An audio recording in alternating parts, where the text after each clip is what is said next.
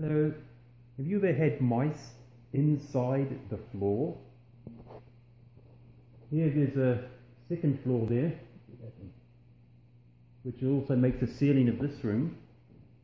And we can hear mice sometimes running back and forth and scratch, scratch, scratch and nibble, chew.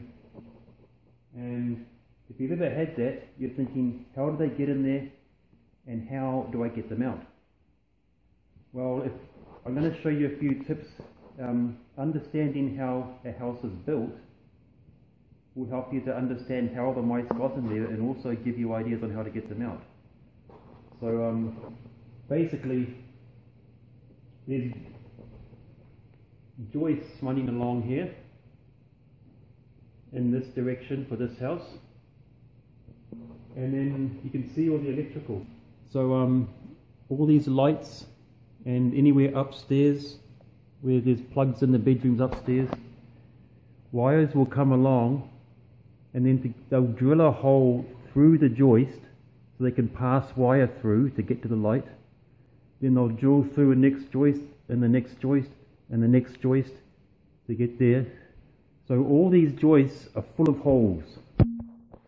And so think of that, the mouse can crawl through each hole, run back and forth along whatever space that is, find another hole, crawl through to the next one, so they've got access to a large amount of floor.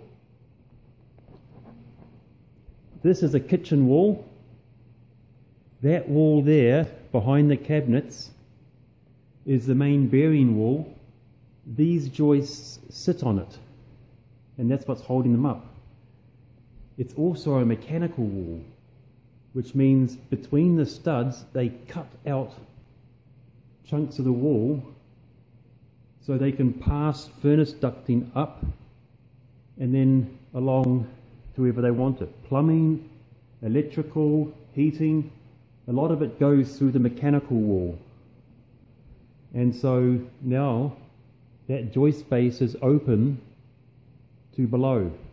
So it's basically a hollow track from the main floor up through that wall and then into the ceiling. Now I'll take you upstairs and have a look around there.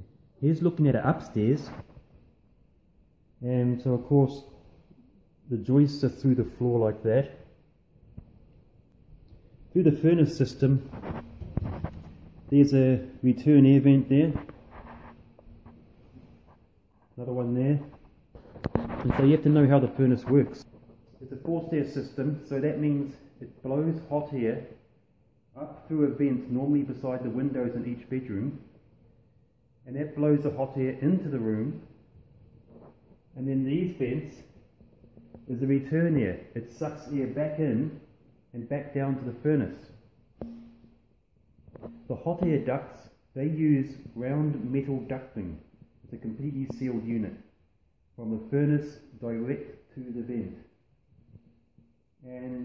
But the return air, look at this lady thing, you're a bit late now.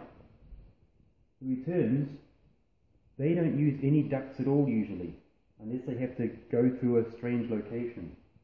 Generally, they just use the hollow joist space. So they just put a cardboard baffle to separate the joist space where they want. The floor seals the top of it, of course, and underneath the drywall seals the bottom. And so that creates a bit of a duct that way.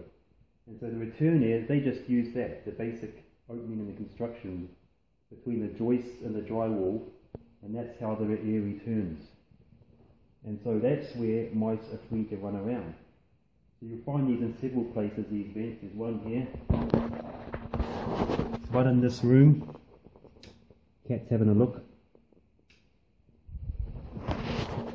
Another one here. So often they're on different joist runs. So there'll be a space along here somewhere in the joist, another space here in the joist, another space, and so on. So I'm going to take you to a house that is in the process of being built, and I'll show you what that looks like so you'll understand what I've just been rambling on about. And then I'll bring you back here and I'll show you what I'm actually doing about the mice. See you in a minute. Okay, well here's a house that has been currently framed and worked on. You can see the joist for the second floor. There's a bunch of wires drilled through, holes in the joists.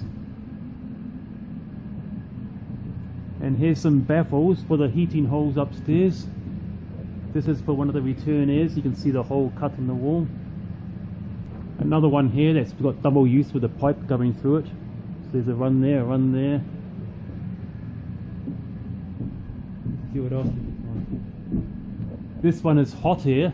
Hot air is enclosed in a metal duct, so there's no chance of them being in there. But all these joist spaces are open because if it's in one place, you can go through a hole into there, through a hole into there, and so on. Lots of holes here for plumbing, pipes, so there's access all the way through.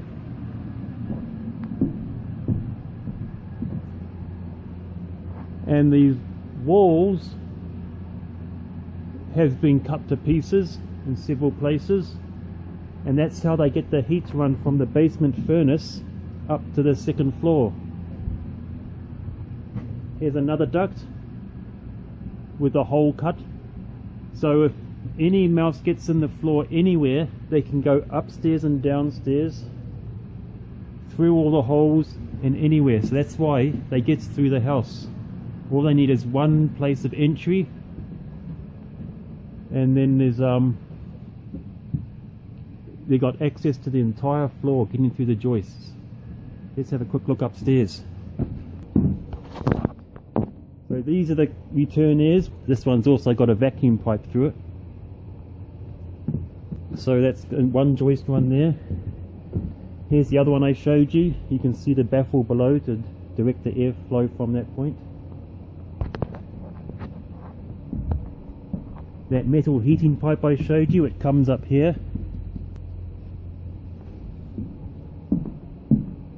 And usually there's no access to the ceiling from the main floor, because any pipes there, they seal it for insulation purposes. So they cannot go from the ceiling through down the wall and into the floor. So the ceiling is isolated. So there's another opening. There's another space here. And so that's how a house is built, and that's how mice can get in the floor and go through from one level to the next. That's the bathroom fan, that metal pipe. You can see a huge hole there. Of course, if a mouse gets into that place, there's nowhere they can go, so they're stuck there, but that's one more opening. We're out in the garage now, and here a gas line comes into the house.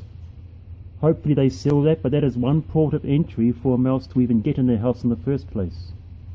Now the light's bad, I don't know if you can see this, but the gas line for the furnace has to get in the house somewhere. So it's in the garage now, and underneath, you know what, you can't see it, but basically just under the stairs it turns and there's a hole drilled through there. Now if that hole doesn't get sealed, a garage is one of the main places mice can get into the house, and then if they find holes like one drilled through there, that's how they get in that way. There's heating ducts cut through the wall. Once again, right around where the pipe exits the wood. It's an ugly hole, but it has to be totally sealed with foam or caulking or something, because any mice can actually climb drywall. It's rough enough that they can climb. This house will be drywalled because of car exhaust purposes, it must be sealed. And if there's any little gaps like that, they get in, and they're in the joists. Then as we saw, they can get anywhere in the house once they're in the joist system.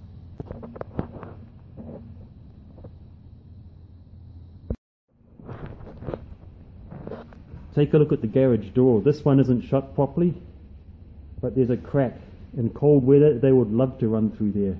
And even when it is shut properly, sometimes the concrete's slightly waved and there might be a little spot where the light still comes through. And those are another place they can get into the garage. That rubber strip on the bottom, it wears out, squashes flat and becomes useless. If yours is like that, tear it off, replace it. Find out what kind your door takes and get a new one. Okay, so that's basically a lot about how the mice can crawl around inside the house and around it. So I'm going to stop the video here, and I'm going to make a part 2 to this video, and it will show you how I actually get the mice out of those joists and how I get them out. Once again, as you'll see, understanding how a house is built goes a long way to helping you find out just how to get them out. So it's a bit cold today. I'm going to show you this in my truck, if I can get the focus right.